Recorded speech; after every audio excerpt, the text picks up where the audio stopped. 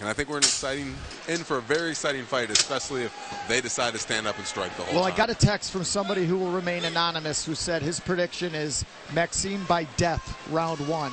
So there's somebody who doesn't think this is going to be a very even fight. But as Jazz mentioned, Lopez weighed in at 211 pounds, and he got fined a percentage of his purse and had to pay a fine of $50 a pound because he was overweight. But Maxim said, I don't care, I'll take the fight anyway. Yeah, I got to take that back about what I said. Maybe he just put on more muscle, and that's why he had trouble making weight. But I thought he looked better than he did going into the John Hawk fight. I think Max has the ability to outstrike and outwork him from the outside. I think nice toss there, nice lateral drop there by Maxim. However, I think this is the sure ticket to a path of least resistance, I will say, by Max by putting him on the ground. Although I'd like to see him strike as a fan.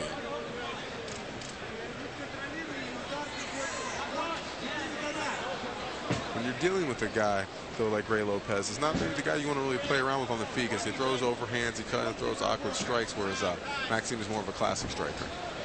Maxim gets a little high, does a nice job. Now remember, for the fans watching at home, this is professional 5-minute rounds, elbows to the face, knees to the face, head kicks allowed. Nice leg kick. Very nice leg kick. And Lopez got there a little upset, hands down, kind of goating Maxim on. That's not really the thing to do, I don't think. Another nice leg kick by Lopez. Well, if Maxim couldn't get on the radar with M1 Global, hopefully the NAAFS will get him up there.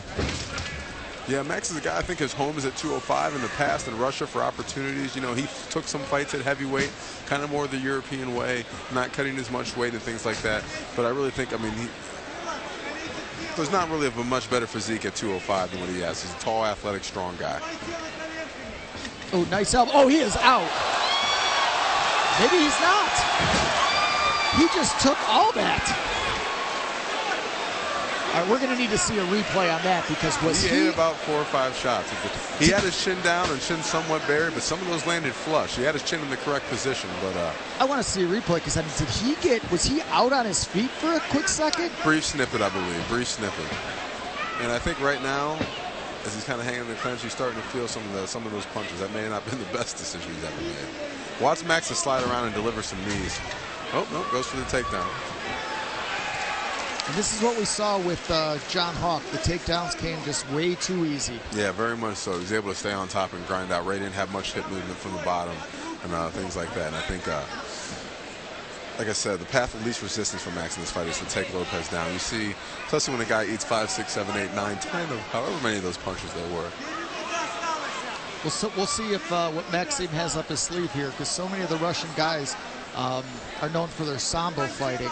That's, you know, for those fans that know Brazilian Jiu-Jitsu, the Brazilian Jiu-Jitsu guys have a zillion ways to put you in a choke and a zillion ways to put you in an armbar. The sambo guys have a zillion ways to attack your legs. Mm-hmm. And Max has some of that. He's more of a striking-based Russian fighter. However, I mean, he's rolled for leg locks on me and other guys in the gym. You know, he's well-rounded.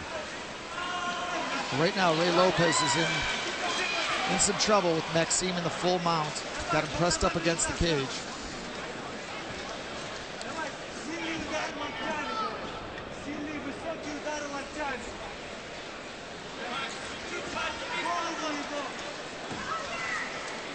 And if you hear in Maxim Grishin's corners, not only his head coach Marcus Marinelli, Pablo Castro, but also former NAAFS competitor Vadim Ivanov shouting out instructions in Russian, serving as a translator for this fight.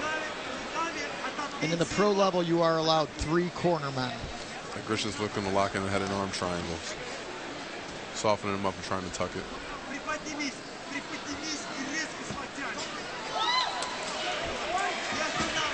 Good elbow there by Grishin.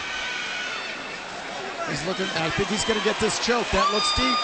That looks very deep. And there's the tap. Good win by Maxim Grishin.